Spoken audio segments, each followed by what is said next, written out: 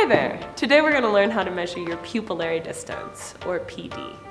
PD is the distance in millimeters from the center of one pupil to the center of the other. This is really important because each lens has an optical center that needs to be placed directly over your pupil.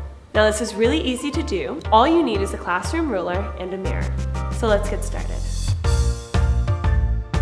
So you're going to want to look straight into the mirror and put the ruler over the bridge of your nose. You're going to put one end to where it aligns with your left pupil and then measure the distance between your left and your right pupil. You're going to want to do this several times until you're happy with its accuracy.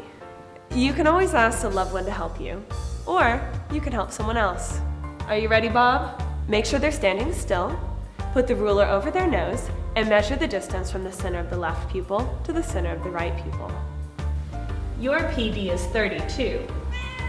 That's not in the normal range because you're a cat. Normal PD ranges for humans range between 57 and 65 millimeters, with the average falling about 63.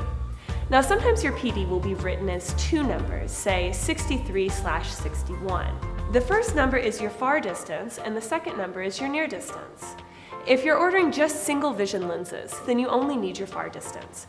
But if you're looking at progressive or bifocal, then you'll also need your near distance. That's it. Good luck measuring. Bye.